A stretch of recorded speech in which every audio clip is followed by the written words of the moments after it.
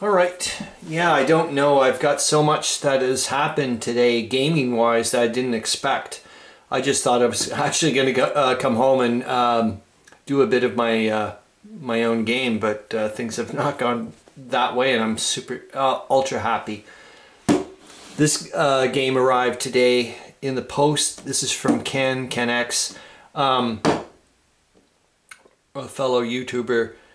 I was going to play the Gorlitsa Tarnif Breakthrough. We started it, actually. He played the first turn, made an unbelievable, fantastic Vassal module. We talked about it over Zoom or whatnot. And then I think I was also starting a stream, setting up the initial live streams and gearing it towards him, like to make sure that he could watch it. That's why it was at like 5 in the morning on Saturdays, and so on and so forth. Anyways, I've been watching Clark Commando 1983, another YouTuber, commenting often on the unconditional surrender game playthrough that he's been doing. It seemed, or does seem, like a bit sandboxy, the way he's explaining the rules and the playthrough. I'm grasping it rather quickly. It doesn't seem too complicated, and it also seems to allow me to have fun and make a lot of decisions. I was like, okay, and it seems to flow really well. I was like, wow. That being said, yeah, I know I'm Mr. Great War, and I'm going to stay that, trust me. But I interact with other people, and I also like to look at any game that I can use their mechanisms or ideas or whatever and pull them into my narrative game. Ken sends me an email and says, hey man, I'm trying to pare down my games. Notice your comments on Clark Commando 1983. You liked it. You want, guys, this thing's heavy. I'm amazed. Thank you so much, Ken. You have no, like, well, you do. This is an awesome shape. It's really heavy. I'm amazed that it showed up so quickly. Let's take a look. I'm sure you guys have seen it before. It's the older whatevers. It looks, like I said, I'm just going to take a look super quickly. Actually, let's come on. Let's get to the good stuff. Look. Oh gosh, does somebody ever take good care of their stuff? Right on. Thank you, Ken. I'll try to take care of your stuff, or my stuff, or whatever. I want to see this proper. Let's take a look. Yeah, it's not the newest, whatever. But like Clark Commando 1983 said, just make sure you download the newest living rules or all the updates or whatever off of whatever, and I will. Yep, I've been watching, like I said, I've been watching him play, and it's just been hell of a lot of fun. Yeah. It's going to be neat to see. Anyways, I was saying and here we're going to go into the dovetailing. I'm going to give this a shot. I really want to give it a shot. Not me, myself. And that's the whole reason why I'm not so worried, like, oh my God, you know, if I did, who cares? You know what I mean? All of a sudden, if like I said, if I slipped and fell on the ground or something, woke up and went, man, I'm really into like the 7 Years' War. Well, away we go. So that's that. And I was talking about this game today with my game buddy Rob, who I work with, and who's actually probably going to be joining the team, or the group that I'm in, not the team, but the group I'm in.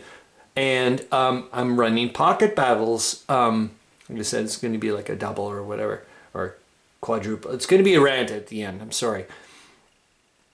But, oh my gosh, I can't wait to put this on the table.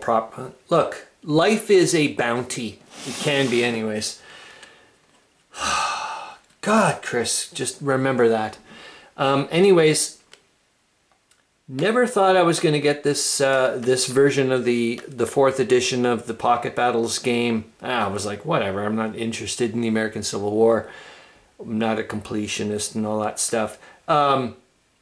There is somebody that repeatedly shows up at the Can Games event. I even told Zoe Dufar, I'm like, tough. I do it every Friday afternoon at Can Games. Now I'm calling it a Can Games Classic. They have them. And I've been doing it for like a few years now, for crying out loud. Anyways, I finally now have the 4th edition. And like I said, it wasn't really like, whatever. I should have done it way back in the day because it was only like about $15 Canadian. I paid a little over 50. Extremely happy though I do have it. I got to play, not the full on. I'm going to give the game to Rob. We only did, I think, 2 turns, maybe 3 turns each. Probably only 2. Just the way it went with the die rolls, and I was just like, yeah, I mean, I was just like, what the hell?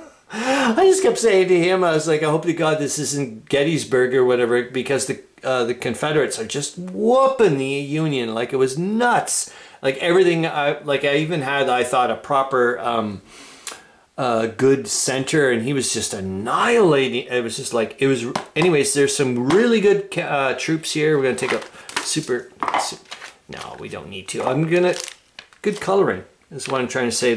I'm glad I played it with Rob. Due to the fact I haven't played it in a year, I'm about to play it in a week with, host it for people. Wish I'd picked it up earlier. It's a good one. Both of us were like, wow, this is a really good version of Pocket Battles.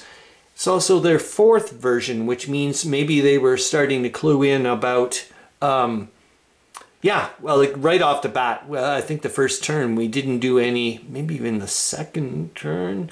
I probably started risking it because I was getting a beating.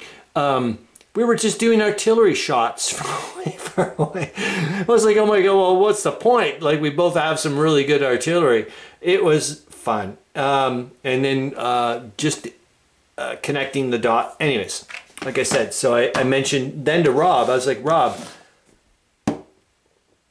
there's somebody from blah, blah, blah. Like, I don't want to go into the, details.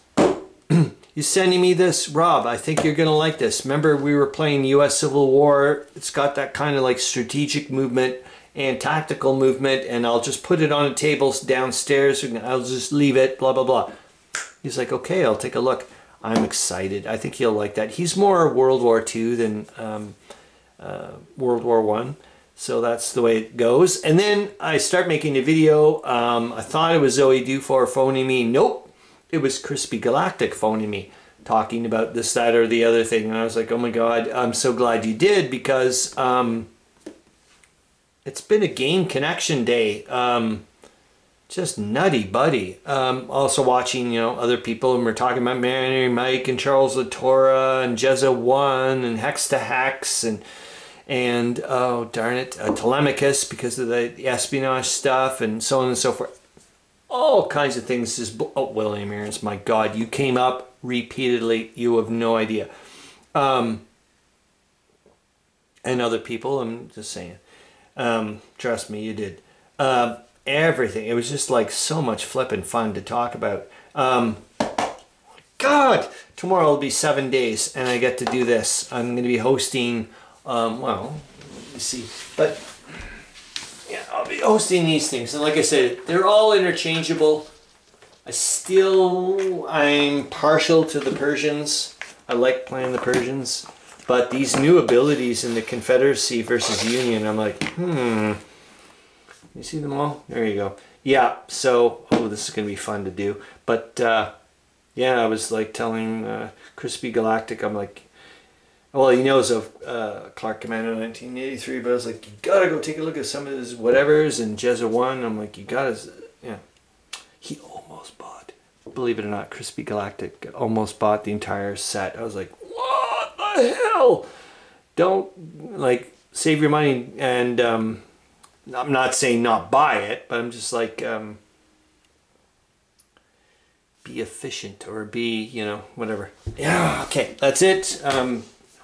What a day. It's just been all these. Okay, maybe I'll go take a bit of a break and then go play my game. Fun off. I hope you're doing the same thing. See ya.